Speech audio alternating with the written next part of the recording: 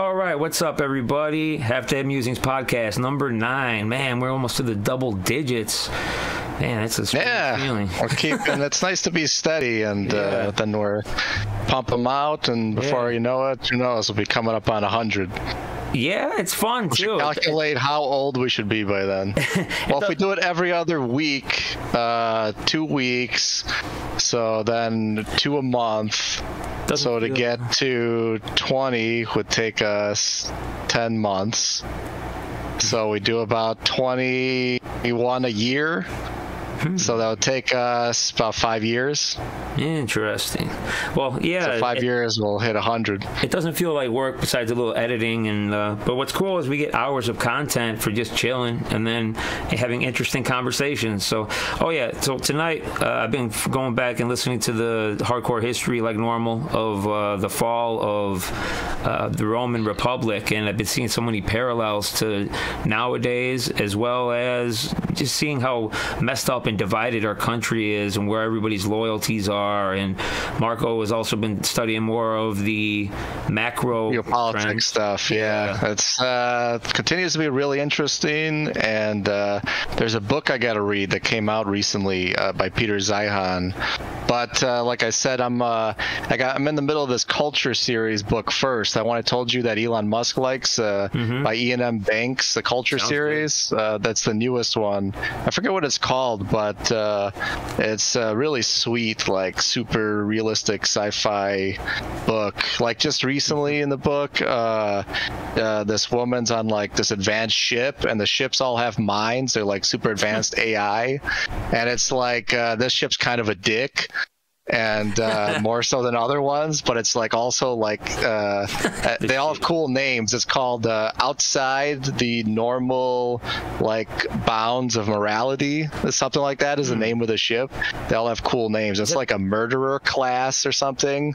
They all have classes, and this one is like some psychotic one. She mentioned it in her newest interview. Yeah, the one with Lex, right? That Grimes one. Yeah, that's where I remember hearing about that as well. So she got me. I was wondering which one of those books to read next, and after she mentioned that, and that it was the newest one, and she got hooked on it, I was like, I'm going to just go to that one. Might as well. That's pretty great. Yeah. All right, well, here, let's jump on into this. I got something that I heard of recently that blew my mind a bit. Was that I don't know how many people were polled, but they polled Democrats, Republicans, and independents. And they said, what is the probability that you'll see a civil war in your lifetime? And 52% of Republicans say they think that they'll see a civil war. 50% of independents and 46% of Democrats. That's how divided our country's gotten. And there's like these clear dividing lines these days.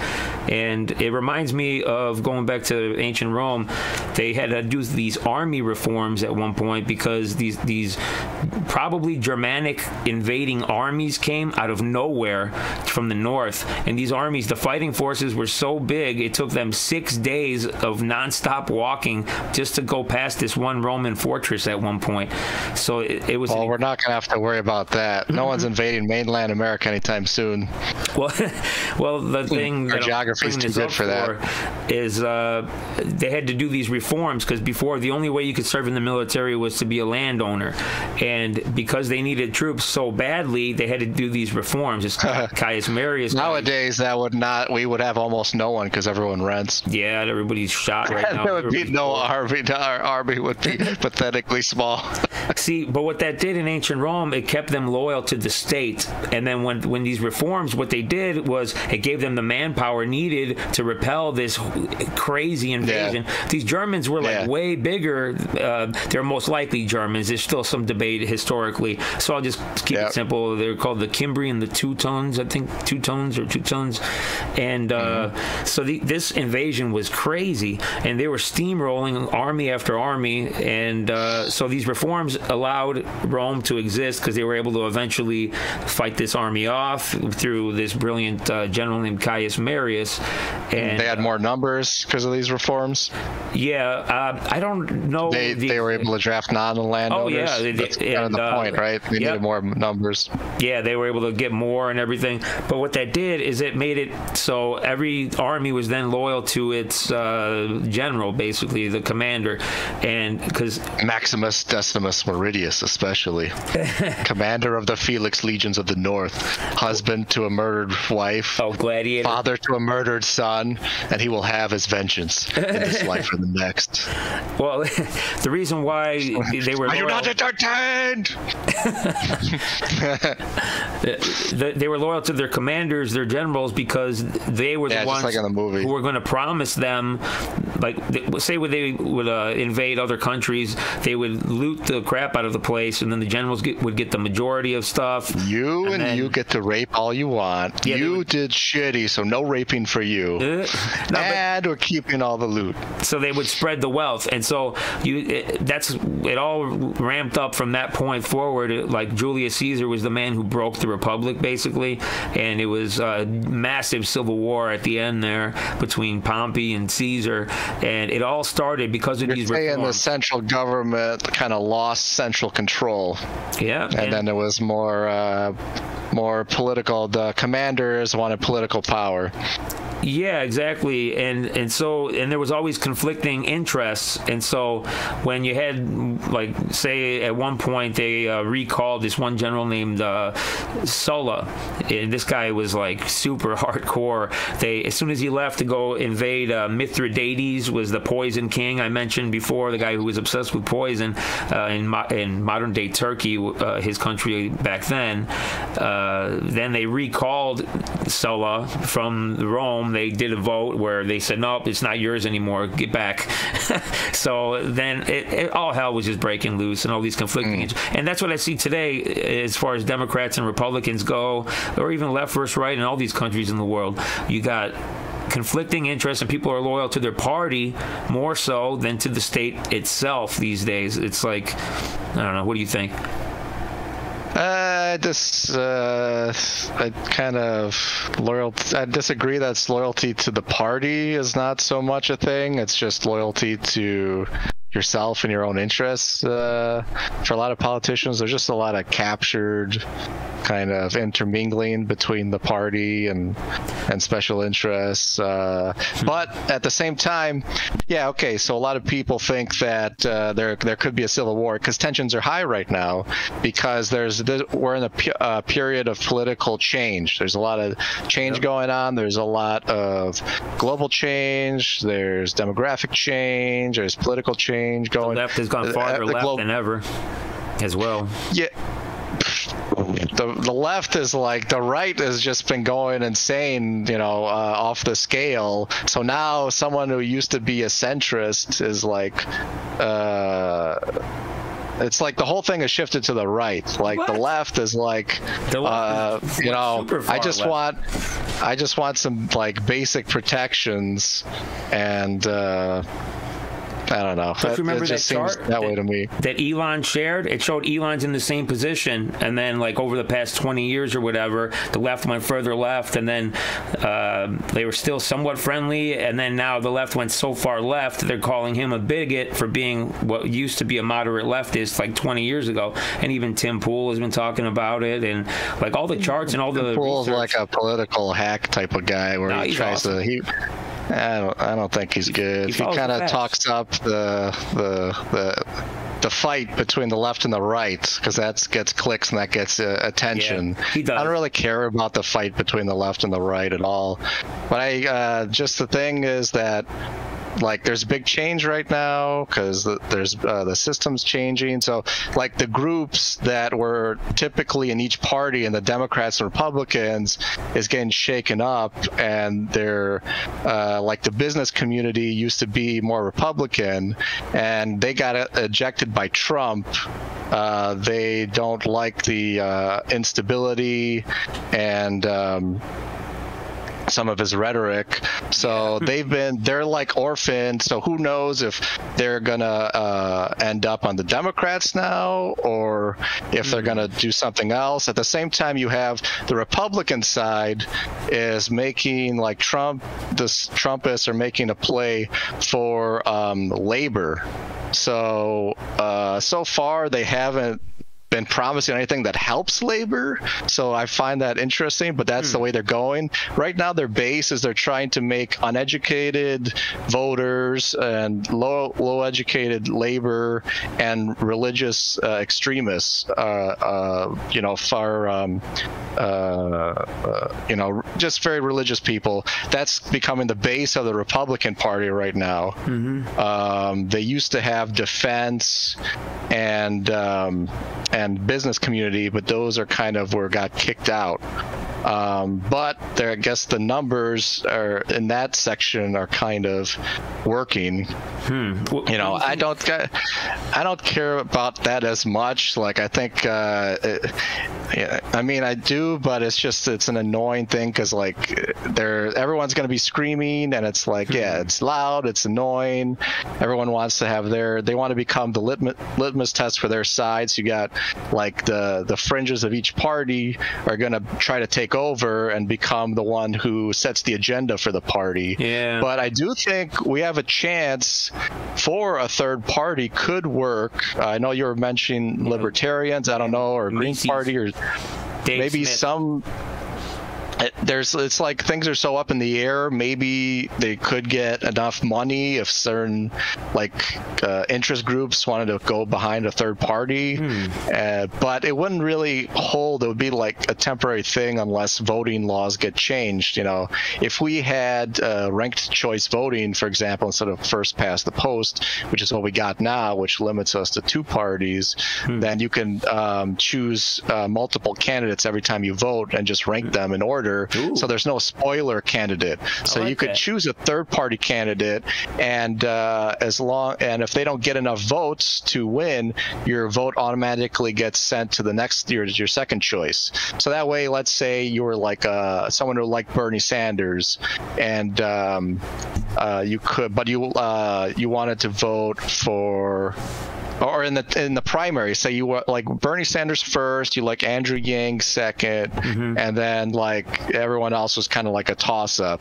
You could have put that in for your primary states, and then Bernie would have had a much better chance, for example, because a bunch of people liked him, but they thought that maybe he couldn't win in the general. But if they got reassured because everyone else chose the same way, and they felt safe to do so because they didn't think their vote would be wasted, and because they're so worried about losing to Trump, then people would be more willing to vote what they actually think because they have the safety of knowing their vote isn't wasted, where it's like, the second best will still happen. So I think that would be positive for both sides, but I like it. That would diminish the power of both parties right now. So I doubt, that would be difficult to, who would want to legislate that when they're screwing themselves over. Yeah. I just me and my brother were driving back from our vacation, and we were listening to that Dave Smith podcast, and he was talking about the January 6th hearings. And I guess they during those hearings, they asked them, was there federal government involvement? And they were naming people by names, and they had the images of these people because they were showing that a lot of the Trump supporters who were there, they all started singling these guys out, saying, hey, Fed, Fed, Fed. And there's a video tape or at least audio of them saying, don't listen to this Fed. And then the government What do you mean? Like people instigating it, helping to instigate it, and and they were saying, don't listen to this guy, because there's been agent provocateurs, they call them, in the past, where they could have one guy stirring up violence, that way they have an excuse for the police to use like strong-armed tactics on the protesters and stuff like that in the past. So a lot of people are on the lookout for them. And then so they were asking maybe they're just like leaders who wanted to just take a leadership role and try to move things forward. Well, yeah, this is where I was getting at, is they were asking the high-ranking government guy, I don't recall what his rank was, but they were asking, was there federal agents on scene there instigating? And then they said they dodged the question over and over again. And So yeah, they say whenever it's convenient, they answer the question. Whenever it's inconvenient, they say, "Oh no, we can't comment on an open investigation." Even though the whole point of the January 6th meeting here is an open investigation, so the public can see what's going on and have some transparency. And so they say, "Nope, we can't comment because there's an investigation." Well, you're at the investigation. We're here to hear your information, but yet there's some real crazy secrecy there, because the government would love to say no, there was absolutely no federal provocateurs there, and this is what Dave Smith was pointing out, the libertarian candidate soon to be. And yeah, it was very fascinating. They had a lot of good info. I have no idea about any of that, but I know that the hearings are going on, and I haven't seen any of them.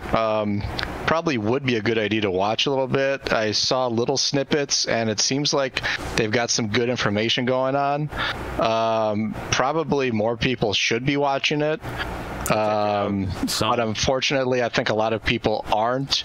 Also, I think a lot of people, anyone who watches Fox News, they're not even showing it on purpose. So you have entire huge percentage of Americans who should be trying to, see the facts unfold and see like a view into what happened and a really important event. And then Fox News chose not to show it at all. I thought Tucker Carlson was having it on, and they're talking over it a lot. They were showing it and then commenting. I'm sure it's different things happen different days. So yeah. I know at least one day they didn't show it. Another day was a tribute to Trump. Some kind of they did some troll thing like montage, or they're Republicans wanted it to be fair. They tried bringing Jim Jordan out there and stuff, but the only people that were allowed to be on this committee were people who voted to impeach Trump, even on the Republican side. So they only chose the Democrat-friendly Republicans. They're refusing to let the Trump MAGA witnesses, as they're calling them, record the testimonies and release it on their own free will. So all you're seeing is small snippets of selected committee segments of what they want you to see. And Trump wrote a big public letter saying this is not the American way. Normally you're supposed to at least have a cross-examination and for people to be able to defend themselves, and that's not what you're seeing right now. And so, yeah, it seems like it's kind of stacked in one way. Interesting. I haven't seen it, so I don't know. I can't comment on it. Yeah. If I did, I might have a different opinion than you on how it's being presented, but I don't want to say anything because I haven't watched it. So yeah, I saw parts, but and it seems horrible against Trump, and it seems like that's a big ploy just to make it so hopefully he'll not be popular to win the next election, because most likely he's going to run again. So that's what a lot of people are saying. So yeah, I think it would be very unfortunate if he were to win again, because we're coming up on a very sensitive time in the global scale and macro scale where a lot of hard decisions are going to have to be made. And the last person I'd want as a president is like a narcissistic, spray tan, the hairdo moron called Trump trying to steer things. We need someone competent at this point. Well, I mean, the country was at its strongest in my lifetime, and with record-breaking economy and stock market, and they calmed down North Korea. Russia was calm. It seems like international relations were false connections. You can always look at different data and attribute them to a president. Just the right things usually don't get attributed to the president, and all the wrong things do. So you got to look at actually the policies he did and what he actually had an effect on, not just look at things like, hey, the stock market was good, or this other thing was good. You have to look at what he actually did. He did do a couple positive things from what I've heard. Like he did NAFTA 2, which is actually is a good trade deal because Mexico and Canada are very important partners for us. Of course, this Mexican rhetoric was very negative, which is idiotic, and it's like shooting America in the foot, trying to blame things on Mexicans and people from Central America, because Mexico is the best trading partners. Like they're like Mexican workers are now going to become a precious resource for like the next 50 years, and a lot of them is already spoken for, but for companies that are going to need to try to make it in the next 40 years, as we move more of the supply chain locally to Mexico and to the United States, and we have a shortage of workers because all the baby boomers are retiring. And we have a much smaller cohort of Zoomers coming in that are, for the most part, highly antisocial, and but can be very loyal if they never have to meet you. So they could do a good job, but they don't necessarily want to interact too much with their bosses. Have you followed any of the drug cartel stuff in Mexico recently? That's been super mind-blowing to me over the years. I've been watching a little bit. Yeah, apparently there's this new thing called the Jalisco New Generation, where that used to be the Sinaloa cartel, was like run more like a business, and that was El Chapo was part of that. Yeah. But now this new thing called the Jalisco thing is moving in. Yeah, it's from a different region. And they are they're spreading. They're spreading their there's regions are kind of up in the air. They're trying to take over a border area right now. But they're more military. They're run by like ex-military people, and they're more prone to use violence. Hardcore. And also against like even civilians. Like the Sinaloa cartel, they realized it was bad business just to shoot like innocent civilians or tourists or something like that. It only brought more heat on them, didn't help achieve their ends. The Jalisco New Generation thinks it's a good way to prove their power and intimidate. And there seems like a worse replacement coming up. Well, get this though. The reason I brought it up is I've been listening to the top DEA agents and people who worked on the ground in Mexico. And during Trump was actually saying, "I wish we could just make drugs legal. We wouldn't need DEA agents. Yeah, and the cartels would go away." I lean more towards that as well. Because Americans are not going to stop snorting coke. They like it too much. So at least criminalize and allow people to get treatment centers where they could do it safely. But wait, what I was getting at is these DEA guys, they're saying the corruption in the government of Mexico has never been worse. And the cartels run the top officials in Mexico. The president, he says, gets multiple interviews. I've been hearing even the president gets free drugs from the cartels. And Trump was offering to send the U.S. military into Mexico to shut down the cartels. And the president of Mexico at the time, he said, "No, we'll use hugs, not guns." Hugs, not guns. And so it's just these DEA sounds like guys, there's more to the story than that.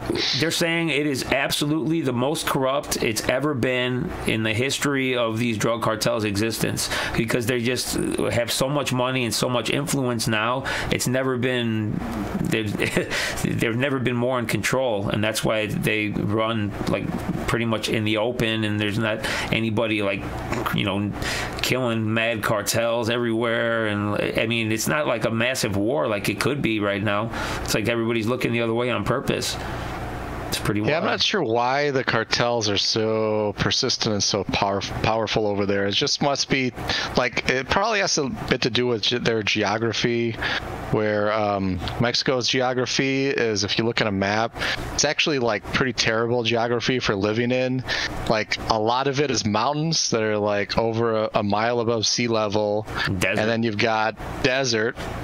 And then you've got some like tropical rainforest that's like thick ass trees down south.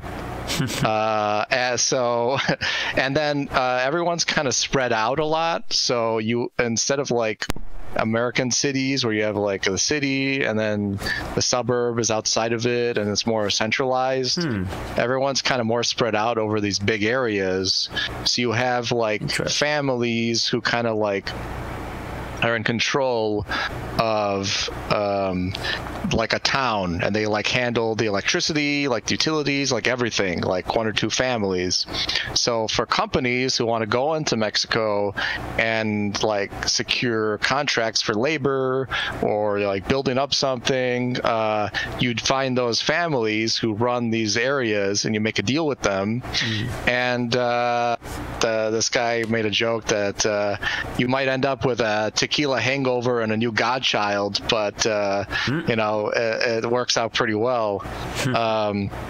But apparently, like, there's not like a lot of the workers are spoken for, and like I said, with the labor crunch going back to the baby boomers retiring, so I think there's something like a 400,000 a year worker shortage per year is going to be expected right now, and it's going to climb over the next 10 years, probably cap out like about a decade from now at like 900,000 jobs short a year. So gotta get that Tesla robot going. Yeah, I mean, it's everything's going to move more towards automation, but the problem is also capital, because that requires more capital investment. And there's an idea that capital is like never going to be cheap, like won't be cheaper for a long time than it is now.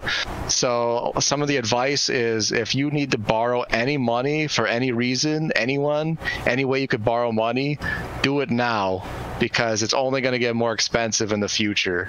Like, because of interest rates going up or what? No, it's not just interest rates. It's just like, because when everyone like when you retire, you sell out of bonds and you sell out of stocks, and you will go into cash and like treasury bonds. So that kind of affects like that money, because we're capitalism, we're capital markets. So that money from investors is what enables everything. So there's going to be less of it. So because there's going to be less of it, it kind of ends up being the rates that we see. The rates are going to be higher across the board for everyone. It's not necessarily saying that the Fed is going to keep raising rates, but on top of that, like banks and credit cards and brokers are going to have to raise rates as well, because they're not able to borrow money as easily. So they're going to make it harder for you to borrow money. Crazy. So yeah, so if it's harder for everyone to borrow money, then it's harder to do that, to build up this new kind of like automation that we're going to need to make up for a shortage of labor, which at the same time we're going to be having to build up more industry here to make up for all the stuff that is in China now. Also, which will end up better in the long run, but it's going to be like painful. But there's going to be like there could be consistently high inflation. But along with the inflation, like you should see like wage growth, and I don't know, it could be kind of a good economy as well after a little rough patch. Of China, did you see they have this giant aircraft carrier that they just launched, and they're saying that they're catching up to the U.S. Military as far as capabilities go? That looks like a preparation to make a move on Taiwan. Catching up to the U.S. military, they're really jerking themselves off there. They're not even close to the capable. We're coming out with these new things called Fords. Look them up. They're like these super aircraft carriers that the U.S. is building. We just came out with our first one. I haven't seen that. Basically, one of those alone can like challenge all of China. And we're gonna have like 4 of them, and then below that we have the Nemitzes. Yeah, those are our current, like before biggest class, and the ones that China are coming out with are still a step below that. Oh, okay. So great. They're building up a little bit, but it's still way less capability than the U.S. Like they're not even close to approaching what we got. And all their boats, they got a lot of boats, but they're all small and they can't get very far out.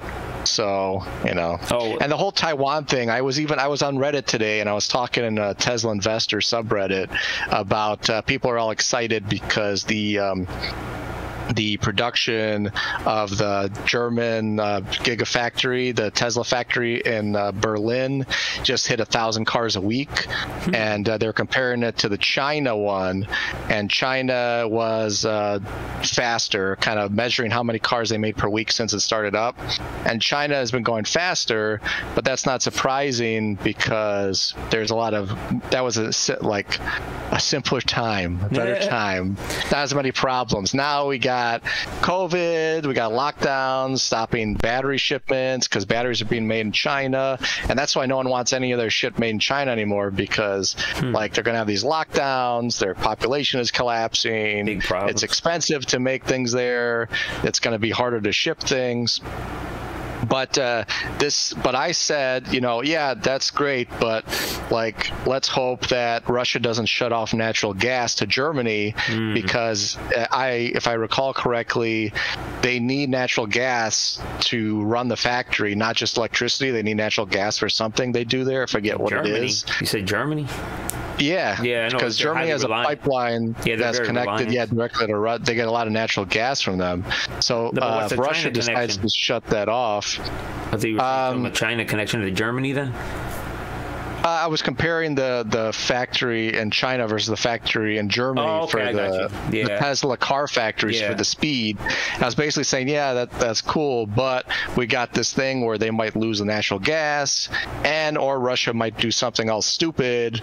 And a guy responded to me jokingly, said, "Oh yeah, and watch out for China invading Taiwan." Yeah. And my response to that is, I think that China was considering it before the Ukraine war, and they've been using it for a long time as like a rah, stir people up, nationalism, make everyone excited. We're going to take back Taiwan one day, and our country's so great, and we're going to do this. So they're giving that to stir things up. But after they saw how things ended up with Ukraine, that's like almost a 0% possibility now that they're going to go after Taiwan when they saw the oil. The last podcast, it's easy to cut the oil off in that side of the world too. That's a major factor. And then so they saw that they thought it might be quick, and they saw that so they see the sanctions and all the investor support. If those same sanctions are turned against China that are against Russia, China has to import most of their energy and most of their food. Russia makes all their own food and energy. So if we did those sanctions on China, they would be collapsed within a few months, starving to death and unable to move. They did do that drill where they surrounded Taiwan, I think it was a couple months ago now, with ships, and they were doing like a show of military force. So they've been doing that for years. I've been following, and Taiwan has been preparing for this for 75 years, while Ukraine was preparing for the war for 8 years. So and Taiwan is much better military, much better technology. Oh, and by the way, they have a fucking ocean between them and China. Yeah, it's not like just flat land like in Russia, where they had like trains that would go right up to the border, and they were also controlled Belarus to the north and to the south. Yeah, I want to get. So they would have to. So China would have to send all these and if you mass up troops, at the sea near Taiwan, that takes so long. You have like a week plus of notice that they're setting up to invade. Let's fucking get ready. So they're gonna have plenty of time to prepare. They're gonna put every fucking gun they have up on the beaches, pointing at where all those boats are coming. Yeah. So even the best strategy for China would be they just send a text message to all their soldiers. It's like, hey, go jump in a boat now and just start going, so they won't know we're coming. Hurry. That might speed it up a little bit, but while they're all coming on these shitty little boats, they're basically shooting, they're easy targets. So remember, you can look in history like D-Day and stuff like that. Yeah. There's look up Polymatter, actually. He does really good YouTube videos on this type of stuff. He was for amphibious assault, anyone who saw Saving Private Ryan, you should realize that that's pretty brutal. Yeah. As you're showing up with people with the fucking machine guns, and the door opens to your little boat, and it's like, all right, guys, go. I guess I just listened to Veteran. I heard his story, and I heard the emotion just on Memorial Day. I was hearing the emotion behind that guy's voice, even all these years later. He's an old guy now, and those memories stick with you. But I've been following the Russian war and Ukraine war, and Russia actually got some momentum going. They thought that they were going to try to do this big, like, fast pincer movement around the Ukrainian troops in the Donbass, which is the farthest east region over there. But Russia decided, no, they got more artillery, they got way more troops. They were losing too many, and they got so many people killed. They couldn't pull it off. If they could have pulled it off, it would have been great, because they could have cut off this big pocket of Ukrainian forces, but they couldn't connect the pincers. Well, yeah, they probably would have been having a lot of deaths again, over and over again, and because they didn't expect Ukraine to be having all these weapons and kicking their ass. They've been doing. Russia does have a big artillery advantage, and so they've been doing this, like, creeping barrage of just tons and tons and tons of artillery, and they've been getting more and more ground, and the Ukrainians are being forced to retreat or die. And they just blow up. They blow up everything. Civilian. They blow up apartments. Yeah, it's a brutal tactic that they've come up with a long time ago. But they figure if they blow up every place where people can live, then the people either leave, or the people who stay, you can just kill them on sight, because you can assume they're enemies. So as a result, they're totally obliterating every it's like going to be a wasteland where it's going to take forever to rebuild that afterwards. I've seen the Ukrainians did get, I believe they're were they French?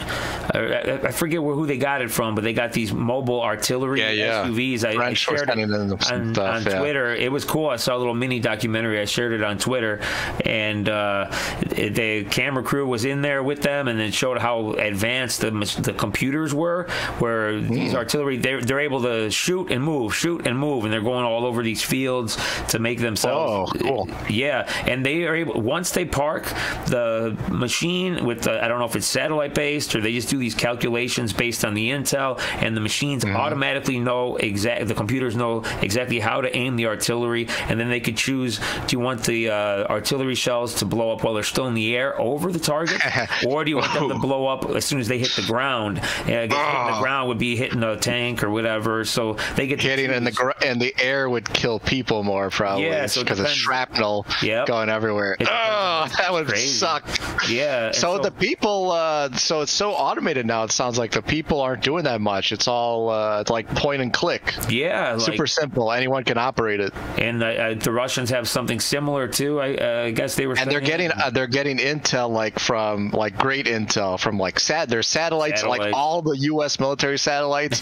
They're all pointing. They're all looking at fucking Ukraine right now. Like there's no open area that is not being monitored. Exactly. So I'm sure they're telling them telling those computers exactly where to shoot. Yeah, and then by the time the Russians try shooting back, hopefully the vehicle's already gone from the spot, and then because that's sweet. Yeah, because just like a sniper, you gotta move after you shoot. Yeah, give away your position.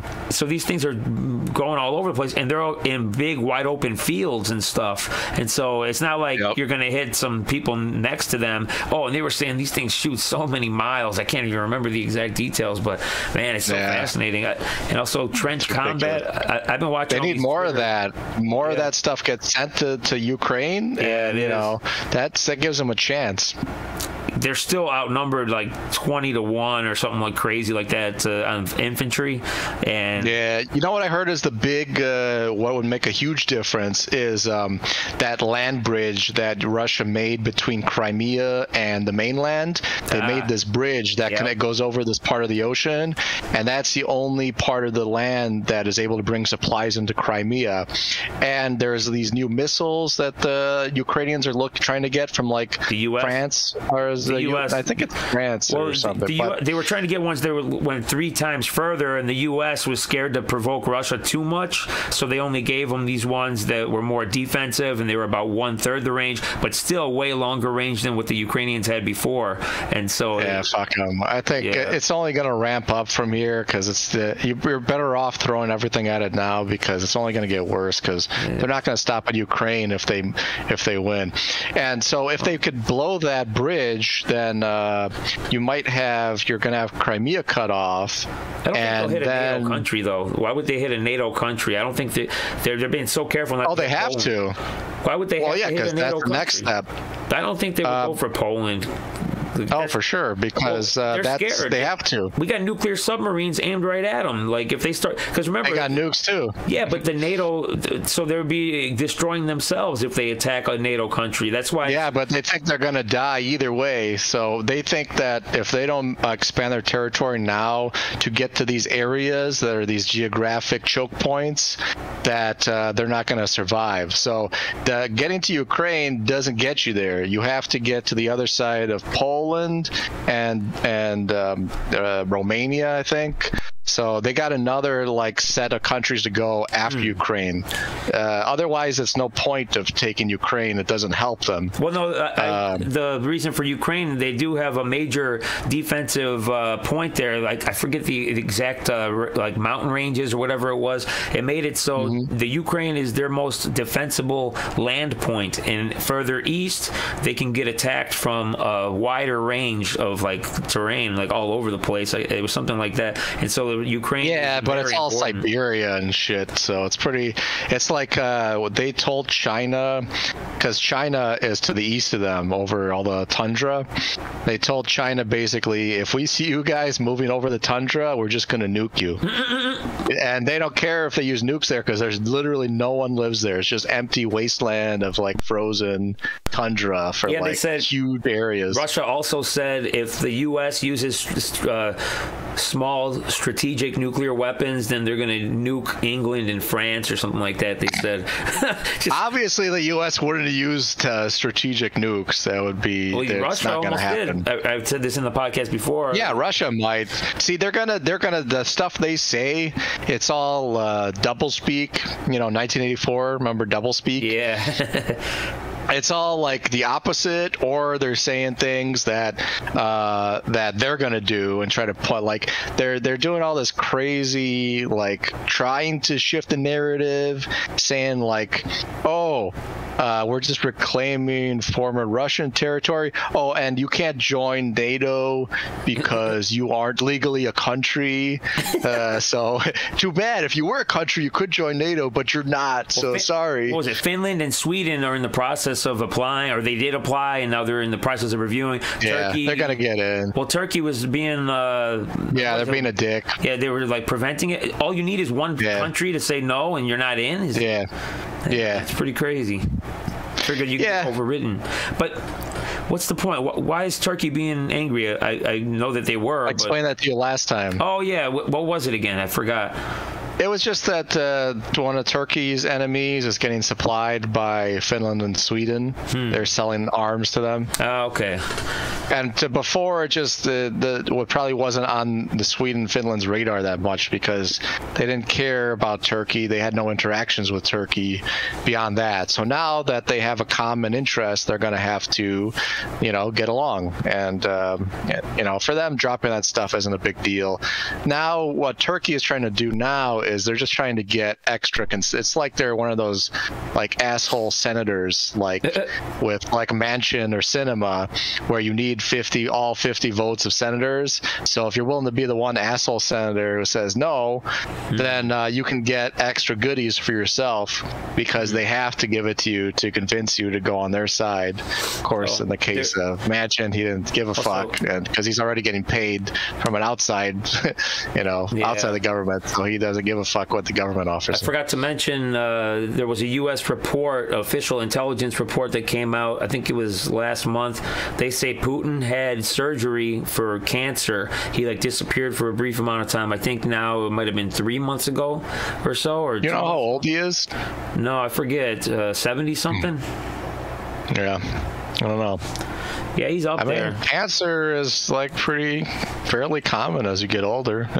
Yeah, and so also there's a lot of discontent even amongst especially the oligarchs in Russia, and there's a lot of talk that Putin's going to be on his way out, but it's not to the point where it's going to be wishful like an overthrow or a coup. Would be nice, but probably not. They're saying, at this time, because he's so well protected and being very paranoid, and hopefully we'll have killed anyone who was.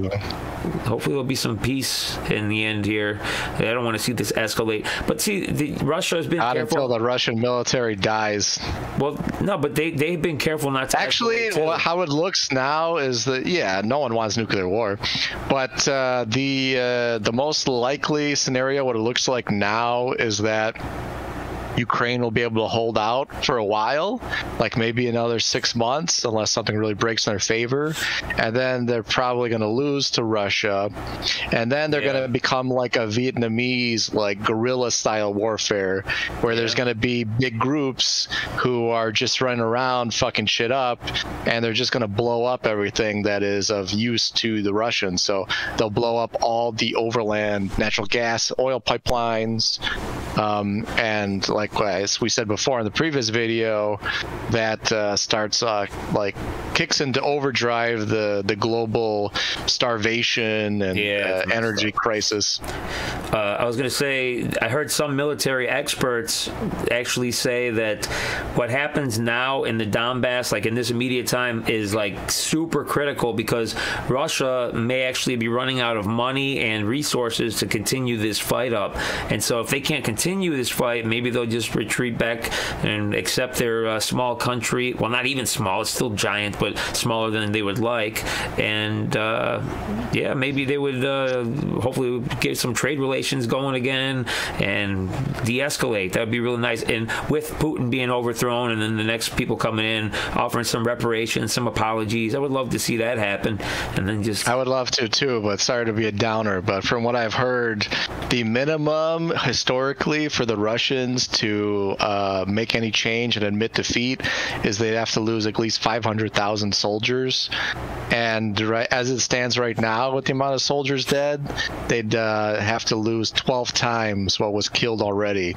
So unless the Ukrainians could kill at least 12 times more soldiers than they've killed now, it's probably not going to be enough to change their minds, because, like I said, Russians' demographics are shit, and they don't mind throwing a bunch of bodies at this, because as their country collapses, it's not a bad thing for them to have less young men who could possibly overthrow the government once they're gonna get things weaker. go to shit. If you missed the last podcast, Russia is right now at the point of as strong as they're going to be. The demographics, as they get older, there's going to be less and less, and they're going to be older and older, and they're going to be weaker, basically, for people. And China's going to be even worse. By 2050, the population of China is going to be less than half of what it is now. So we're like not that bad compared to those countries, huh? With our birth rates and stuff. Like, we're not going to get to replacement levels until like the 2040s. Like, we're going to have worker shortages until the 2040s, and it's going to kind of start to turn around a little bit. And us being close to Mexico, which has more younger,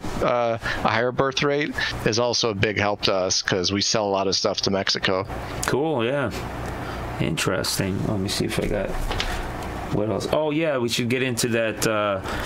In New Mexico, Otero County, the division in the United States, we had some electorates rebellion, basically, from 3 GOP county commissioners.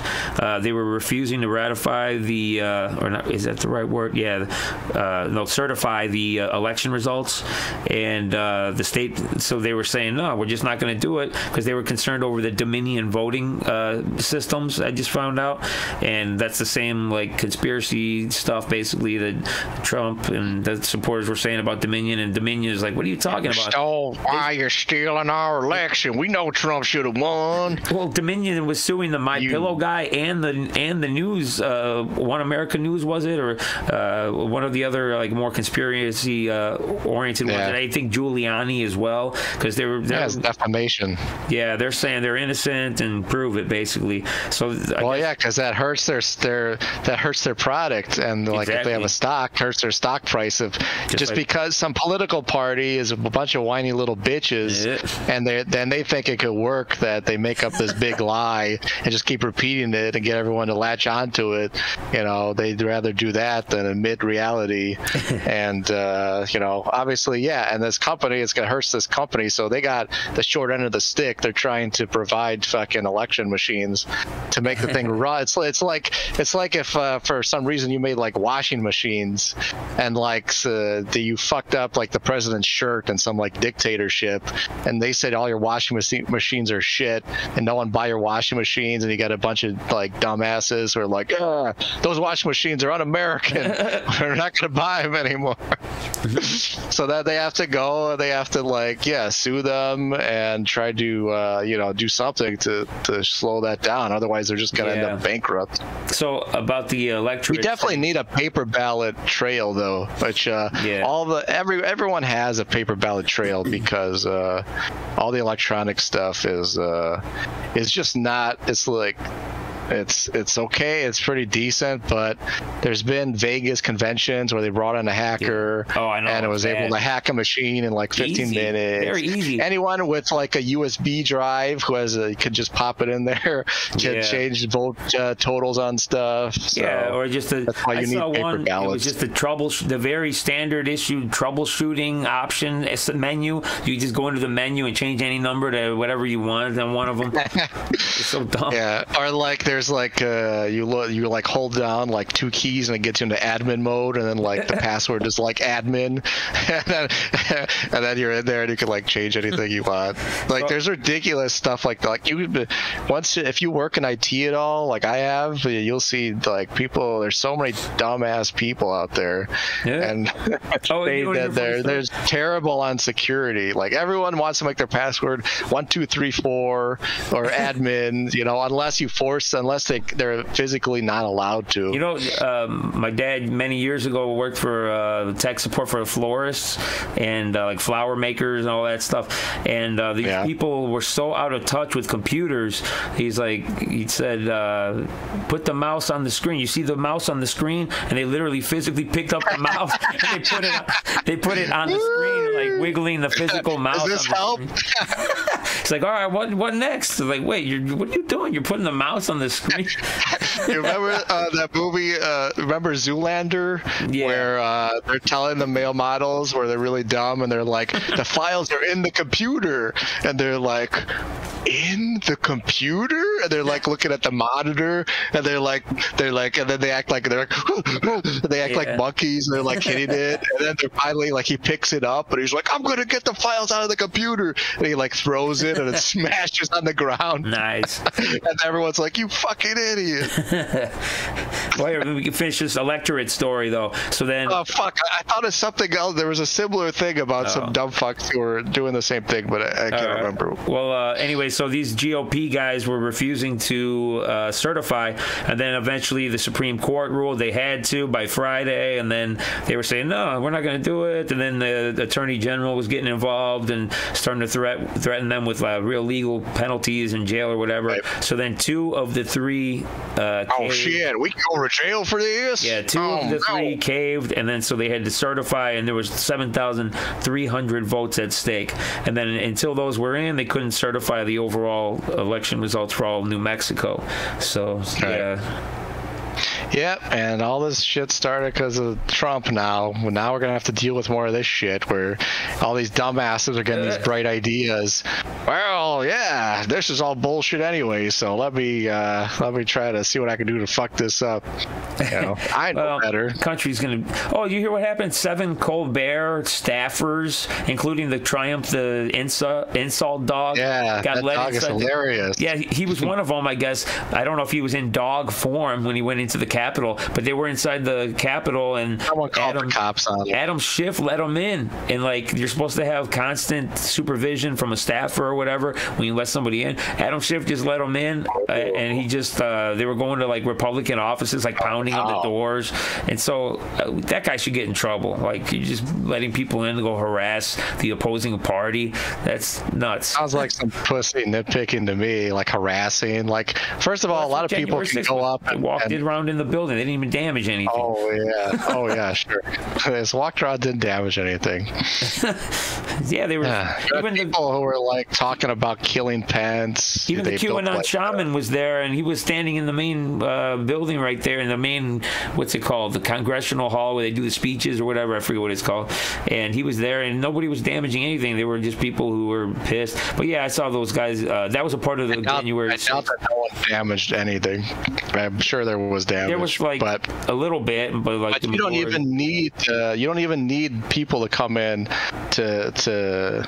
You have GOP people who are in Congress who go harassing other people. Who's that nutso? Lauren Boebert? Something like that is her name? There's the one with the gun. To bring the gun in. No, I don't think she was the one. Oh, the one that was a QAnon girl. What the heck was her name? Well, she's in Congress, whatever she is. And she's gone to like whenever, like she goes to Democratic senators' offices and shit, and she'll pound on their door. She'll like have a camera, say all this like insane shit, and just kind of grandstanding and being all an asshole. They're all annoying. Like AOC was lying, saying that she almost died on January 6th, even though she was in the building across the street, totally safe. And then like this police officer was knocking on her door to warn her, and then she was like complaining about the tone of the police officer. She just all these delusional people on both sides. What was the other one? I don't know what I was going to say. There was another one.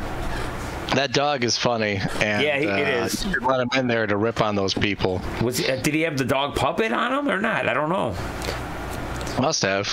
That's how it works. Well, there was 7 people, and it wasn't. If you want to look up one of the best Triumph the dog skits, is I think he went to like a Star Wars convention. I seen that one with the Darth Vader. And he was talking shit to all the Star Wars fans. Says, which one of those buttons has your mom come pick you up to the Darth Vader guy? Yeah, that guy's good at improv. I think it's the same guy who runs the puppet. Hopefully. Well, this was the reason why they were at the Capitol, though, was on behalf of Colbert. Does he do the dog for Colbert? I know he does have his own separate show. He has the separate show, though. It started, I think, under Colbert. No, Conan O'Brien had it years ago. Was it? Oh, yeah, okay. Colbert wasn't even remember, he was on Comedy Central when Triumph already existed, and so it was started under Colbert. I heard he got his own new show, though, so I don't know if like many good things, maybe Conan invented it first. Yeah, like The Simpsons. He was a good writer for The Simpsons. He was a writer. Yeah. He didn't invent it, but he was great. Yeah, he's still good. I think he's going to start up a new, some kind of new podcast or something. His show's been gone for a while now? Going. Yeah, he's been off the air. Interesting. Yeah, I'll always see like a YouTube video pop up of him sometimes on my feed, and he's always good for a laugh. Oh, you know what? I just saw Biden had his little bike accident, and somebody made a meme of Joe Rogan, like how he's always interviewing all these messed up fighters, like they're half out of it. So somebody made a meme of Joe Rogan's arm around Biden on the ground, like with the microphone in his face. That was. How do you feel right now? I didn't know it happened until I seen that meme, and then I was like, "What's going on here?" Like, I didn't know what the meme was at first, but yeah. Yeah, memes are spreading faster than the news now. Yeah, on Twitter. Twitter's just real fast. But I actually love looking at all that war stuff. I've been sharing it on my Twitter on Ukraine, because it's just you don't get the full picture when you're watching the news on the mainstream media, where you got a map and they'll be like, wiggling their finger around showing you. Yeah, it's too dumbed down. All the news media is too dumbed down. What's cool is I got direct access to people who are Ukrainians or Russians, whatever, and they're putting up these really wild videos. There's this one really awesome video. It was actually from the Russians. They had these attack helicopters near a lake, and it was but there was people on the ground, and they were bringing these attack helicopters, like doing these dangerous stunts, and these people on the ground were recording it, and these helicopter blades are like coming dangerously close to them as the helicopter's on an angle, like barely missing them. And we have great safety in Russia. It's interesting though, just how you see these Russian workers soldiers. Comp, no problem. Vodka is workers comp. Workers comp is, you have no more head, comrade. Your worries are over. You have served the motherland well. Yeah, it's interesting though when you see, on both sides, you got just young men who are just doing what their countries have told them to do. And if you go back to World War I or World War II, even there's times of humanness where they're letting each other go into no man's land and grab the injured without blowing their brains out, and they're like waving a little flag or like keeping their hands up. And then their hopes are when if your guys are injured, hopefully they're not going to shoot you when you're trying to help one of your guys. And so you had a lot of stories like that. Yeah, both sides of it. You have the full range. You have atrocities. You have some incredible moments of kindness, but there was they're also murdering civilians. They're doing extermination. They're taking a bunch of children, and they're relocating them to Russia so that the population can't recover in Ukraine. Have been horrible for sure. Definitely way worse than the Ukrainians. There's this new thing where they've been just murdering groups of civilians, and mass graves are being found. Horrible. I found this cool thing on Instagram. There's a Ukrainian guy who has been raising money for the Ukrainian army he started this service where if you pay like $40, you can get a message written on an artillery shell that will be shot at the Russians. Wow. It's awesome. And I was watching, it's really popular on Reddit. So you could write whatever message you want on there. What were some of the messages some of them were just like Happy Father's Day, like Zach or whatever. Some people are using them for Father's Day presents. Some were there was like some cringy anime one where I didn't even get, it's like ooh woo is like something like, I don't know, the anime people say. There was some I forget what the messages I actually liked were, but there were some pretty good ones. Not all your base are belong to us. There should be but there are a lot of cool internet memes that are being put on there, and it's awesome. So killed by a meme. Yeah. But I was going to say this cool story from World War I that just reminded me when I was saying that. There was this encounter in a trench. It was all foggy and smoky, and I believe it was an English or a French soldier found a German one, and he was aiming the rifle at him, and the German was like, wait, and he allowed him to go slowly and pull out this picture, and it showed a picture of him and his wife and his kids and everything, and they had this. And then you shoot him in the face. the opposite of a Hollywood. Oh, I know whose wife I'm going to rape now. She looks hot. Where does she live? But they had a good moment. Take one last look at her. And look. But obviously the opposite happened there, and he let him live. To bleed on the picture. Yeah. Speaking of that, remember I told you earlier about that Rome thing with the Barbarian? Oh, remember that thing in Saving Private Ryan where they meet each other and the Jewish guy gets killed? Where they're in a room and he's hiding, they're in some side room, and he meets another Russian or German soldier, and they're one-on-one, and they're close combat with a knife, and first he has the edge, and he's trying to get you Oh yeah, he's like trying to drive the knife like into his eyeball. Oh yeah. And then the German guy like turns it, or they like flip over, turn it around on him, and suddenly he's on top of him, got all his weight on it, he's pushing the blade into the other guy's chest, and it just starts to, and he's like, trying to stop it, and then like it starts to go in, and he's like, oh no, stop it, no. And then just gets slowly pressed in. I kind of remember that now. I haven't watched that movie in so many years, but that was pretty intense scene. So back to that Rome one though. So they were so outnumbered. It was Caius Marius and his troops. They were just observing these barbarians as they viewed them. They were most likely look at how the barbarians copulate. Interesting. Well, yeah, like they would be practicing with their axes and stuff, and they were just, because this was the first time they were ever having contact with them ever. They never even knew. Doing helicopter penises. What? The helicopter with your penis, where you go in a circle.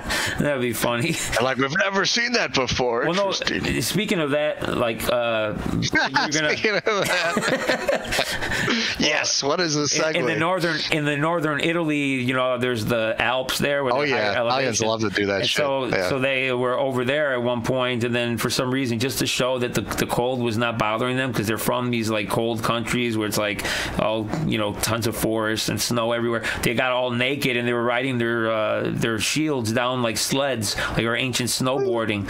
And so, all right. Nice. But back to the original story. They're at the fort, and then I would not want to get naked before I did that, though. So they were just saying, "Oh, this ain't bothering us. What is this? Is this bothering you?" Is what he explained, like how the sentiment was in a Hardcore History episode, but.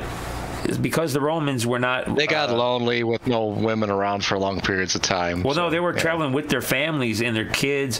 And the Germans, say during certain fights, when the Germans would run away, the women would actually grab axes and start killing their husbands because they were cowards for running away from battle. And this was a well-established thing that happened in the ancient world. The women would just start attacking enemies and their husbands alike with axes or swords or whatever way they could find. You wonder why we don't want to get married. All right, but back to the original story. Let me see if I can get it out finally. So they're at the fort. You weren't my space, I shit. And they're all so these you know what they're doing? They're making themselves look good to the winning side. So they figure they kill their husbands, and they're getting in good already with the men of the other side. So they're basically moving on to the new husband. Yeah, but as the Romans were pursuing, they were killing the Romans too. They were killing the Romans too, though, is what I'm saying. So all right. So the Germans were screaming to the Romans saying, "Yeah, we're going to see your wives first before you see them." Yeah, because the Romans were... I saw your mom last night. but that's where they were wrong. They got to this river, and then Caius Marius was saying, "All right, you guys are thirsty? Go and get that drink, but first you have to kill these guys in order to get your drink." And they were disorganized, but the Germans were disorganized by the river, and that's the turning point of this German invasion, where they started steamrolling them after that point, and the brilliant generalship is what turned the war around. And so I love ancient history. Gotta use the land. Use the land to your advantage. Yeah, and after that fight, they had an area where they were able to hide some thousands of troops in the forest, and then this combat broke out. Then whenever you get an army behind the enemy and they start routing and running away, that's when the majority of the casualties happen. Like, yeah, you should just stand your ground and fight to the death to the last man. Exactly, but human nature, we're animals. It's either, fight or flight. But and so the Mongols actually took advantage of that before. They would leave a little opening on purpose, knowing that the people were going to start trying to run towards the opening, but the opening was the trap.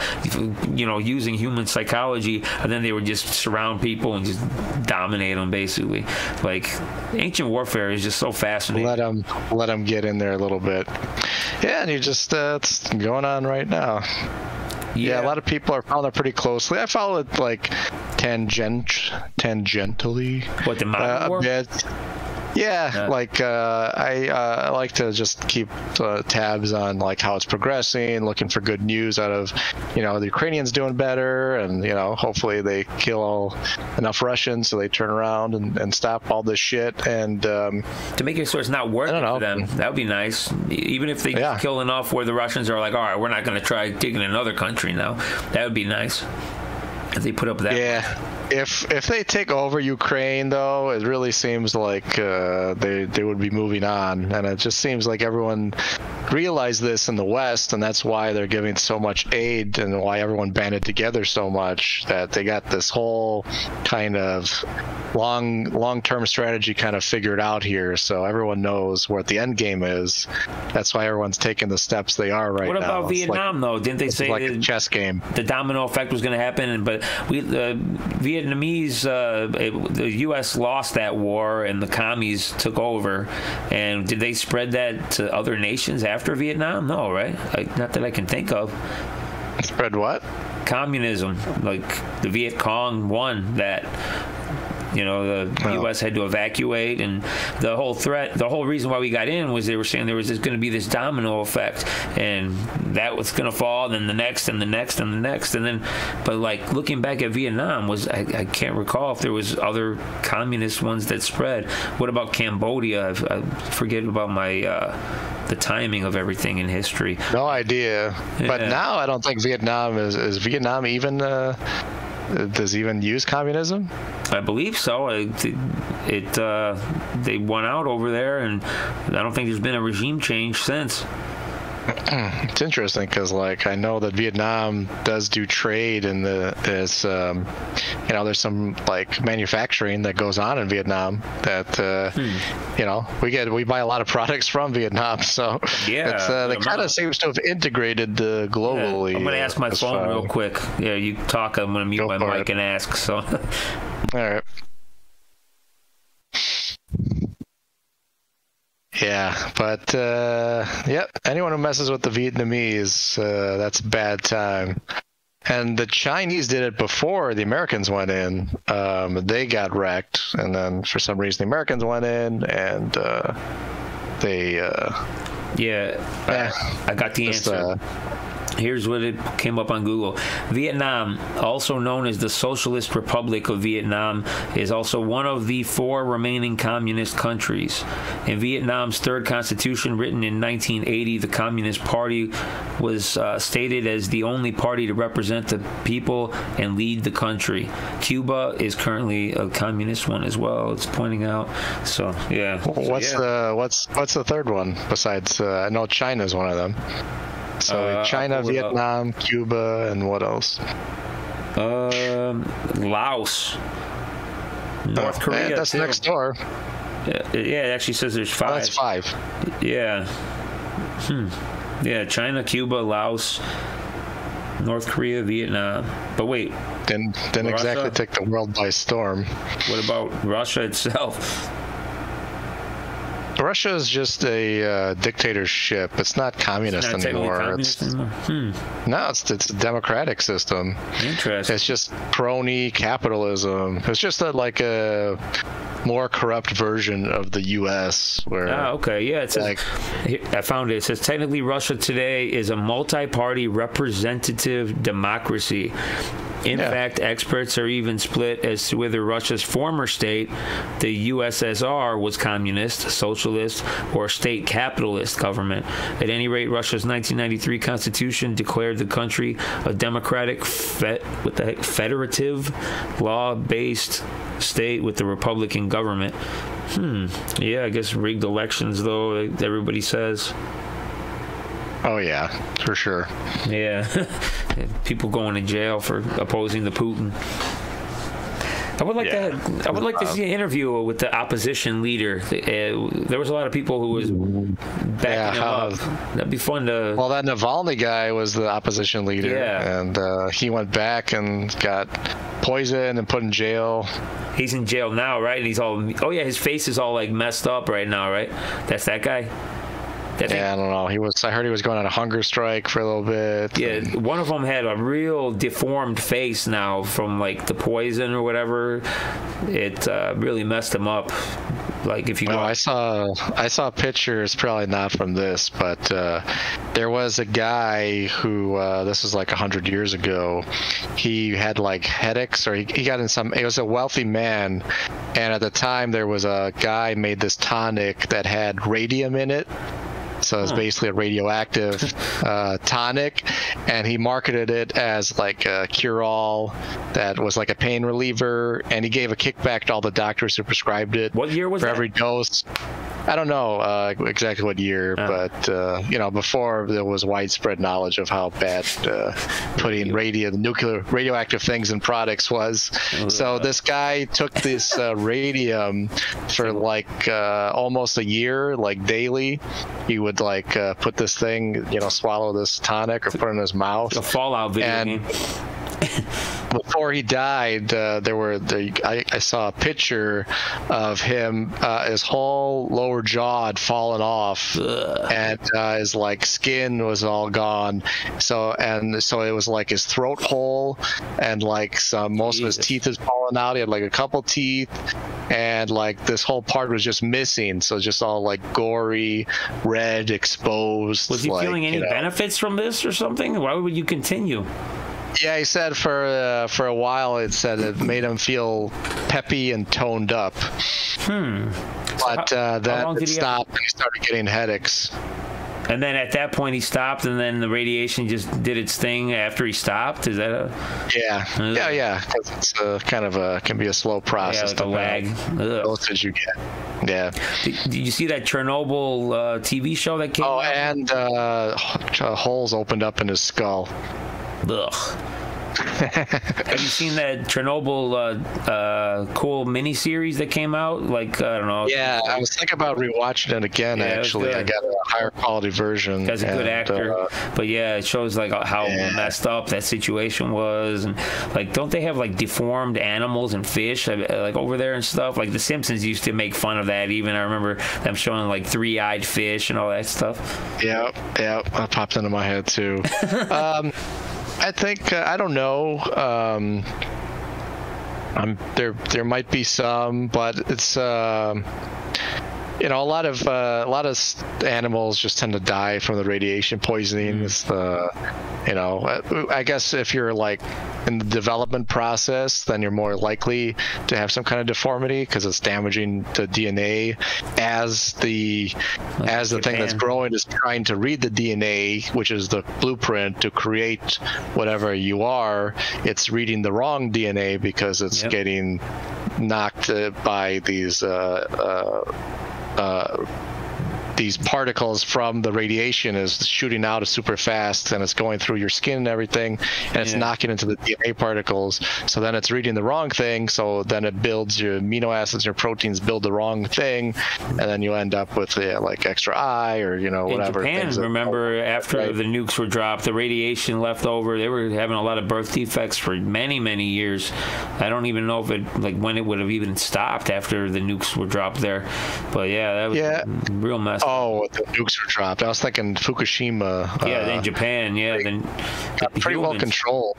They didn't have I know Elon made a show of going over there and eating some vegetables and stuff that was grown in the area. In Japan? Or? Yeah, in Japan. Because it's tricky because nuclear power is zero emission, so it's good for climate, assuming that it could be done in a way that produces less waste, and the waste could be safely stored for 20,000 years. Yeah. And no one messes with it, and it doesn't leak into anything. It is amazing. Scary.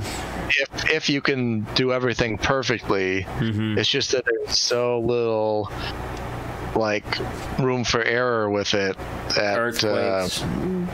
There are a lot of areas that don't have natural disasters where you could put them where they'd be pretty safe. So you don't have to worry about natural disasters. And there's new types of reactors where they don't need, like, a lot of reactors were built so they need power to prevent a meltdown in case, so they have like backup generators and stuff, which, because they need a way to cool the core if the main reactor loses power. But you can build them in a way now where it basically the core would like fall into something that puts it out. There's like a plug and it like falls into something. So even if you lose all power, you still wouldn't have a meltdown, which is good. And you can make a reactor where it's like a breeder reactor.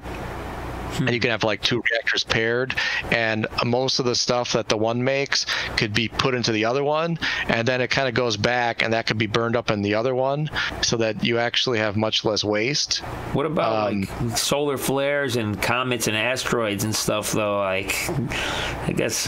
Yeah. Well, that's where the meltdown proof part comes in. Yeah. So it would cool itself out, and as long as it's like not being exploded and like thrown up in the air like it was in Chernobyl, where it was like a fire was carrying all this radioactive particles into the air and spreading, for miles and miles around. And it was threatening to sink into an underground, because there's water underground everywhere. Yeah, groundwater. It was gonna melt through the ground into the groundwater. Then once it's in direct contact with the water and it's all connected, then like the whole continent was going to be poisoned pretty much. Didn't that the reason why Chernobyl had that meltdown? They used some like faulty, cheap parts on some of the reactors. Wasn't that in that series? I never learned about the history of it directly, but it was in the series where they were talking about some critical components. They cheaped out on it to save money, and that's why they were probably.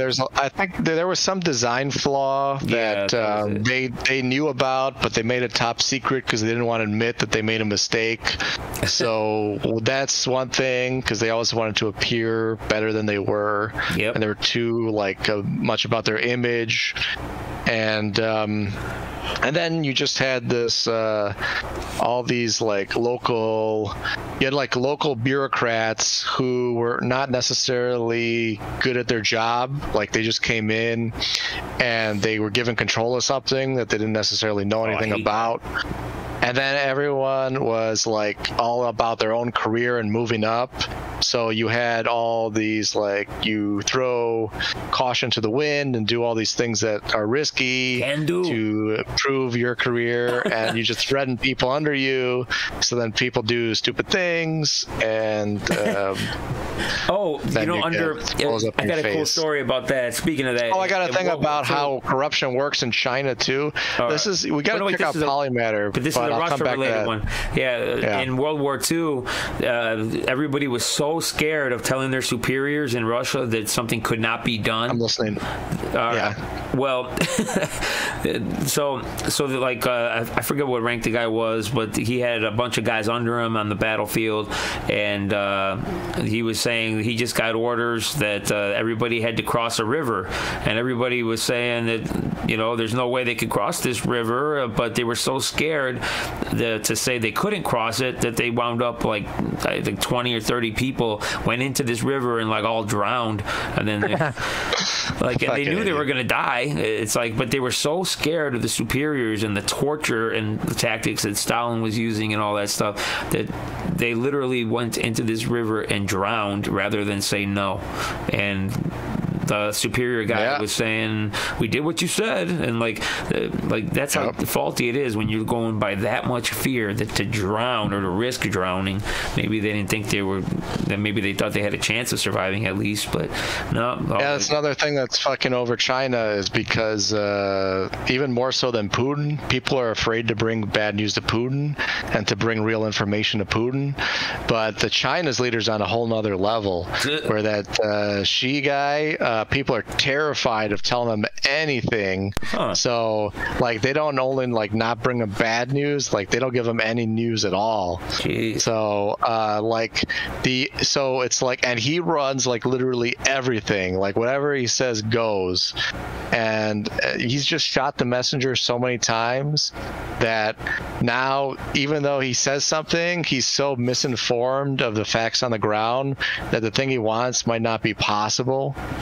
Yet they'll just kind of go along with it, and it will just get worse and worse until it blows up in your face.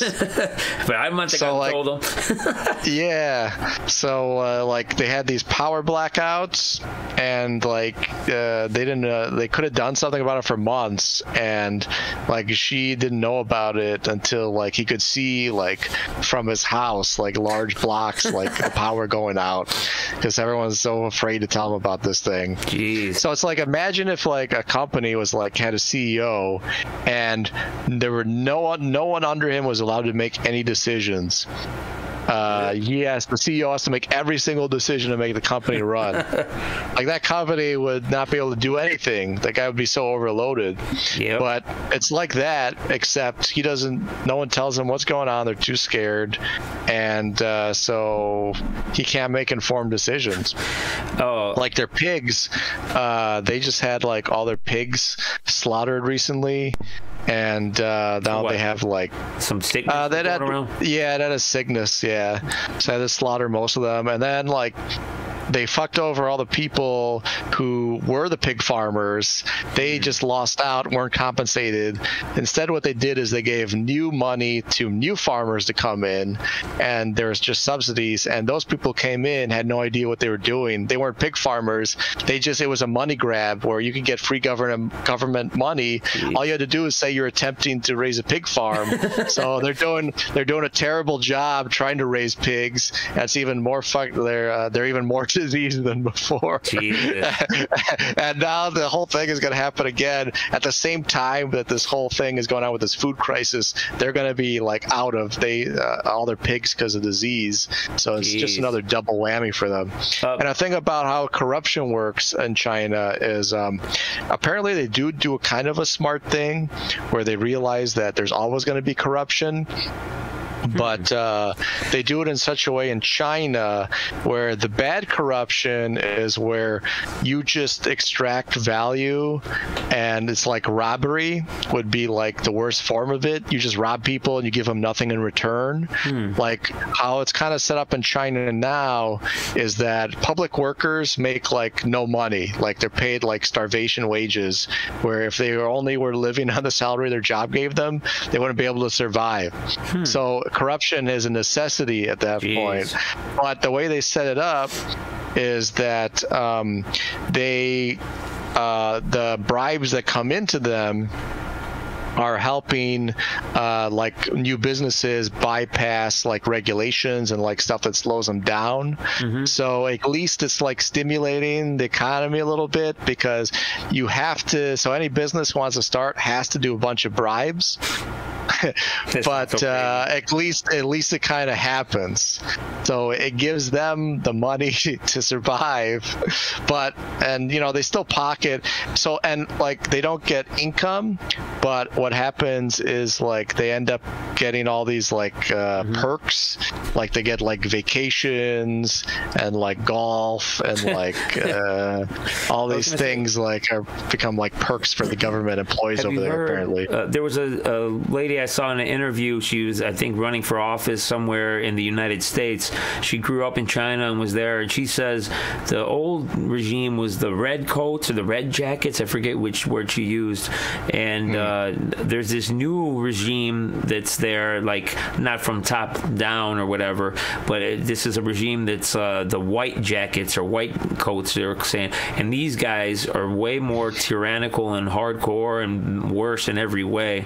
And this is the new like up and coming like power structure within the Chinese government. She was saying that was the first and only time I heard of it. And she pointed out, I think during the Shanghai recent lockdowns again that happened with the COVID, they were all wearing those. I heard those are happening again already. I heard like it was opening up, but like they're already shutting down again. I want to get confirmation of that, because that would be really bad for like Tesla and all like companies. Yeah. But she said that was the doings of the white jackets or whatever, like when those guys were in the white hazmat suits. I don't know if the white was symbolic of the white jackets or whatever it was, but yeah. I think it's just it's just the it's just Xi. It's just he has to do that because their vaccine that they're using is only 55% effective at preventing severe death or illness to the original variant out of Wuhan, and that we've had beta, like alpha, beta, gamma, and Omicron. We're like 4 versions past that, and no one over there has natural immunity either, because up till now they had kept the virus out of the country. So here we have a mixture of people who already had the virus and people who got the vaccine. So it's much harder for it to make people sick, kill people here, and harder to spread. Over there, they got no natural immunity, and they got a vaccine. At this point, it's basically a water in a syringe. It basically does nothing.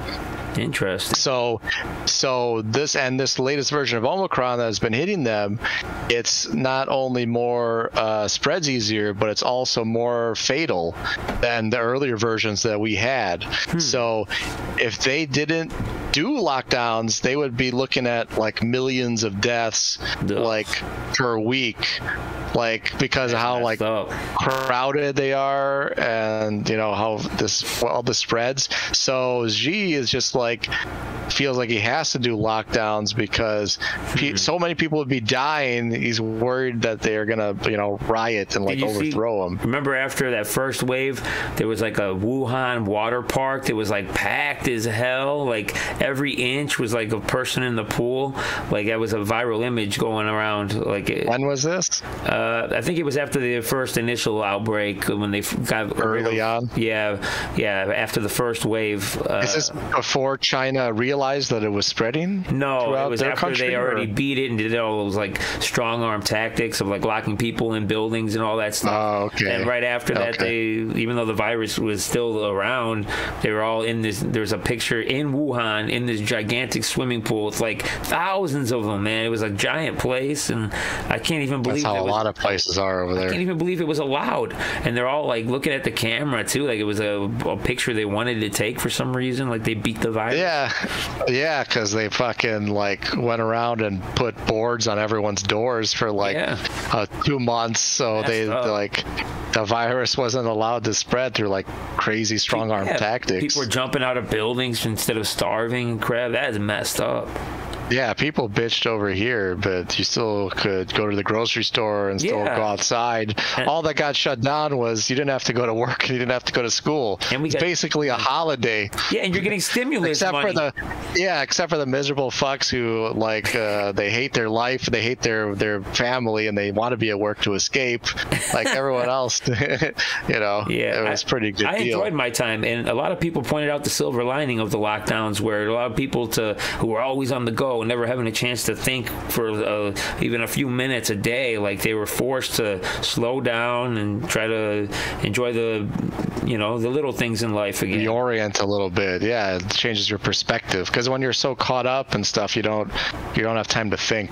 Yeah, the constant rat race always, and then it's so sad. You see all these people passing away after lifetimes of just pursuing money, trying to get this. Now it's a digital representation of your worth in a computer screen in the banking system, and people are just like finding no joy the whole time, and then they just die with there's like for eventually there's going to be a payoff. Eventually I'll enjoy myself, but if you die before you get there, it was all for nothing. Yeah, Alan Watts had a great speech about that, and I think the South Park creators did an animation for the Alan Watts speech, and it shows like from childhood in the education systems, it shows like you're wiggling the stick, like here, kitty, kitty, kitty, come here, come chase this thing to the next thing, to the next thing. All right, then you're gonna get to high school, then you go to college, and then when you're gonna get out of college, you're gonna be finally at your dream job. You're gonna be at this desk, and you're gonna be like, wait a minute,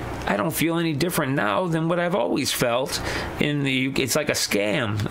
It's like, and then it's like a pyramid scheme. Yeah. Or even the baby boomers were pretty bad at this. They were pretty crazy about everyone working, and they flooded the job market, and both spouses worked, so they had high divorce rates. But everyone after them is more interested in more of a work-life balance, where it's a little more Gen Xers, millennials. We're more I don't want to live to work, I work to live. Cat Stevens made a great song where he's talking about some guy telling him work hard, boy, someday you'll have a job like mine, and then the chorus of the song is, but I might die tonight. And so it kind of gets you thinking, so even before I got into this philosophy stuff, that song was in my life. I just came across it, and that got me thinking. And the more I started thinking, the more I realized how crazy everything is in this world. Money is not that important compared to what people think it is. It's important to a degree. A lot of it is a Ponzi scheme. It's almost like a global Ponzi scheme. And how you see how everything's shaking out, it's almost like the U.S. is at the top of the Ponzi scheme. Yeah. And now as globalization breaks down, it's everyone else is kind of going to get fucked. And therefore, it's crazy. It's crazy how good it is for the United States compared to every place else. A lot of it is lucky with our geography, water sources. Just the things that you can't change. We're not going to have a food shortage here compared to Spain. Spain already knew they were going to have a shortage, and they were as soon as this Russia thing started, they knew they were going to have a shortage, and it was going to be severe. So they've been rationing for many months. So not gonna help, and everyone's gonna pile into the U.S. dollar too, because all the other capital markets are just gonna implode. They're no one's gonna trust them, so it's gonna help out. Our market, the U.S. dollar, is gonna be held up even more. One thing I'm worried about is inflation. Some of these geopolitics guys are saying inflation is going to stay high, and that's bad for my stock portfolio. Yeah. So I might think about diversifying a little bit into some food and energy stocks, because a lot of people who have price targets for Tesla say I know eventually it's going to turn out great, but if inflation, even if for Tesla is going to be so good that even if but a lot of people think inflation is going to turn around and start falling soon. Hopefully. But with the way global things are going, it also could just stay elevated for years. We used to think maybe the Fed is too short-sighted, and they're just seeing it's been that 2% for the last 20 years. No matter what we did, it was always at 2%. So it's it's going to go back that way. It's such a strong, this is just some short-term weirdness. But then when you pull back and you look at it from a different perspective, and you look at demographics, you could see that this last period of low inflation could be attributed to the former Soviet Union has been dumping its commodities on the global market cheaply, and globalization has been adding all these cheap new workers to produce all these cheap products. So that's why inflation has been low. But now all of that is going away. So all the stuff from Russia is cut off, and all the cheap labor is going away. So there's no choice. No matter what the Fed does, inflation is going to be high, because that's just the new reality. There's bigger forces at work. What about that they're recession? Not even thinking you think about. We're going to have recession? Yeah, I do. I'm one of the ones who think we're already in one. It feels like so. A lot of people are saying that it's not going to be till next year in the U.S. Feels bad. Look at the freaking Bitcoin price right now. It was under 20, but right now it's just a poke through. I think it's going to be up above 20,000 real soon again. And some of these poke. But it broke. But 19 was a major support level where people really didn't think it was going to break. See, in Bitcoin, there's a huge rule that is held true, where in each cycle, it doesn't fall below the peak of the previous. Yeah, and it did that. Elliott wave falling below. Yeah. So now that when it breaks a major support like that, suddenly it becomes more people run for the doors. So the thing is, so it drops even further. At the time of recording, though, there's temporary poke throughs that happen, but as long as it goes back up within a reasonable amount of time, that's just going to be a wick only, and unless the real body closes, it's not really a confirmed poke through. Some of these wicks, I was looking at them, they last a week even, and so as long as it gets back up. Well, it could be anything. It depends on what you could look at a monthly chart, exactly. And each wick is a month. You can look at a yearly chart, and each wick is a year. I was saying the weekly chart is what I meant. If you're talking about weekly specifically, then we got a little time still. Also 1 day, also 3 days, all of them. So yeah, there's wicks. And the 1 day, it doesn't look great.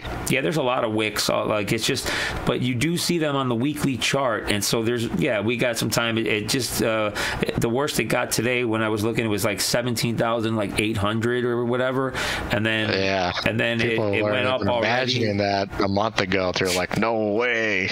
Yeah, but as long as it gets above that 20,000, it doesn't hold below for a week, then I think we'll be all right. I think we're at the floor as far as how low it's going to go, because this is still in line with the rules of Elliott wave, which I studied for years. As long as we get back up over that 20,000 mark within the next week or so.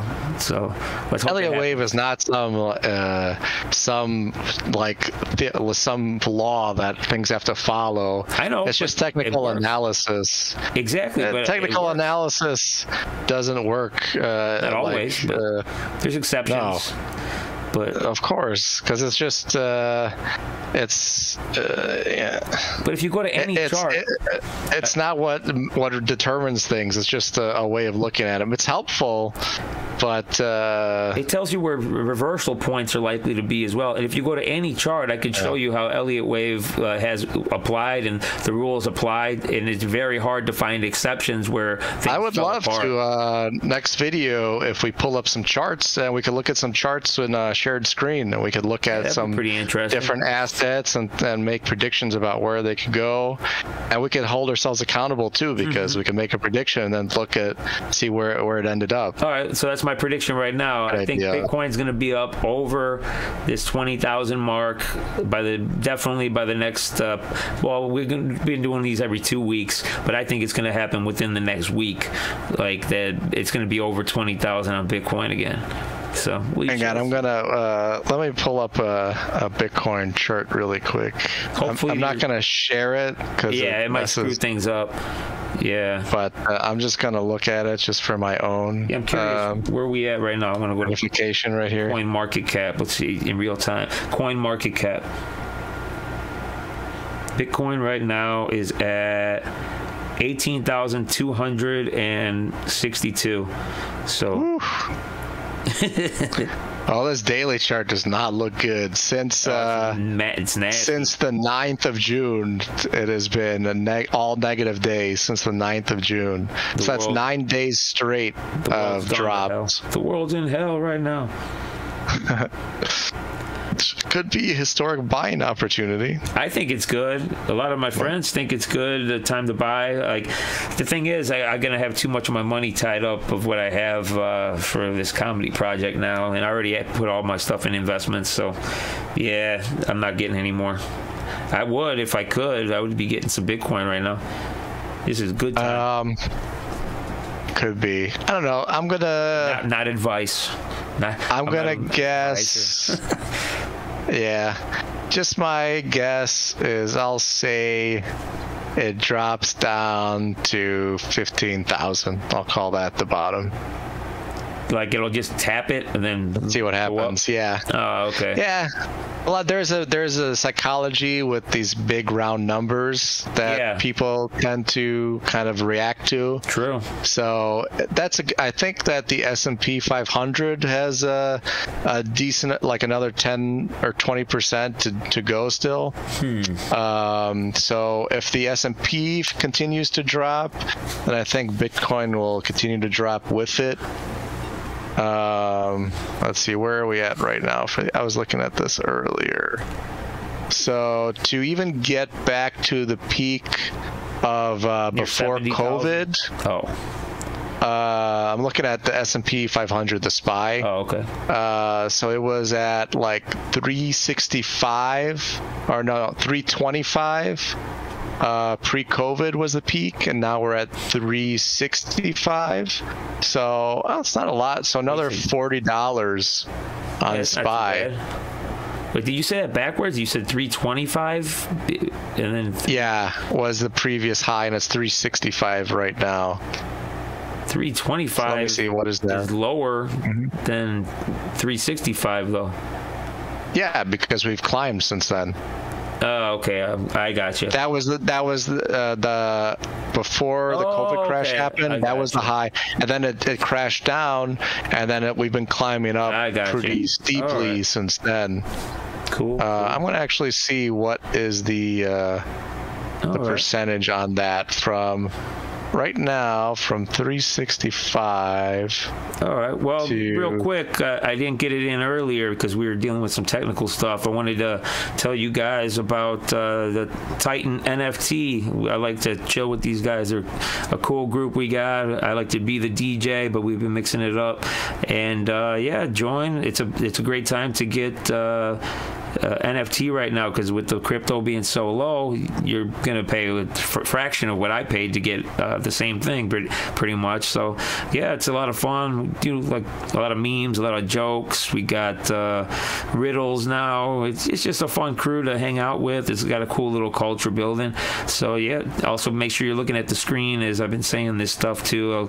I'm sure I'll be putting in some of the cool Titan images, like sci-fi type stuff. So yeah, there'll be a link to join us if you'd like. So yeah, hop in. My name in there is Jitsu007, my old gamer name. So all right, yeah, hopefully we'll see you guys in there. You got anything else about the stats, Marco? Yeah, that's only a 10% drop left in the S&P 500 to get to that level. So I think that's a good psychological point. So if the S&P 500 drops another 10%, that could be a good bottom. Yeah, it makes sense. But yeah, it's about 1:30 a.m. my time or so, just short of it. So cool, let's call it. Yeah, might as well wrap it up. We had a good, normally I like to prepare more, and we do it on a Sunday night, but this time we just spontaneously did it on a Saturday. Well, I didn't get to talk about neon. I want to talk about neon. Just really quick, that's another thing. That's so we have a food energy crisis, a food shortage, and now I learned about neon. There's going to be a neon shortage, which is one of the noble gases. And we use it in lasers to make microchips, semiconductor chips. So I learned about this. I was so pissed off. Like 70% of the neon comes from Ukraine and Russia. So we're not getting that anymore either now. So just when I thought that semiconductors the supply was going to come back, they're going to get cheap again. We're going to have them for cars. We're going to have them for graphics cards, for our computers. Nope, apparently we're not going to have enough neon either. So Mother Russia's fault. Yeah, it's amazing how, because just they export so many minerals and food and energy that them out of the equation is just how much it's fucking up the whole global economy. Yeah, it's messed up. It seems like it messes things up more now than ever in human history. It's like everybody's so interdependent. We're more connected. Yeah, the world is so small now with these fast transportation. It's just going to get even smaller and smaller when these super trains are going to be completed. They've been saying they're going to be possible where you can go from New York to Paris for lunch in a matter of hours and then go back home at the end of the day, take the train. Or once Elon Musk's Starship, once that is fully reusable rockets that could blast you up slightly into space so you could go across the world in an hour. Jeez. Yeah, it's going to be fun. Hopefully we can make it to that. Yeah, hopefully these nukes. Oh, I did hear something interesting real quick about these nukes. I listened to this one researcher named Joseph Farrell. He's got a PhD, but he's like an alternative researcher type guy. And he says that Russia has... Alternative PhD. No, he's got a legit PhD, but he does alternative research and like World War II type stuff and all sorts of stuff. He says that the Russians have first strike capabilities with their nukes, and the U.S. and the West doesn't have that, I guess, because of these hypersonic type of nukes. Yeah, that was weird. We have a ton of submarines that are ready to shoot. But maybe they understand that the those missiles take some time, maybe, and maybe what he meant was that the Russian ones move so fast that we're not even going to realize that we're about to get hit until we're hit. Maybe that's what he meant. But that was interesting. But hopefully we'll never have to figure that out. Yeah. So yeah, I think if that happens, like first strike or not, everyone is going to be annihilated. Yeah, but all right. Leave it off on that happy note. That Musings podcast, and also remember, you shall die. I got my Memento Mori pending going right here. You probably can't see. Yeah, remember everyone, you're going to be dead soon. But just have seize fun. the day. Just seize the day. Have a fun. That's why I'm doing this comedy project. It's going to be awesome, and I've talked about it enough, I think. But ball's moving. I'm starting to recruit people. I got over like 60 applications already from people that would like to be in. So I'm about to start responding tomorrow, and hopefully you'll hear from me. And all right, well, so Memento Mori, seize the day, and subscribe to our channels. Check out his as well, Musings by Marco channel. Subscribe to us. Hit up the Titan in the links, and yeah, join us every single day. We have a lot of fun in there. So all right, take it easy, guys. Have a good night or day, whatever it is at your time now.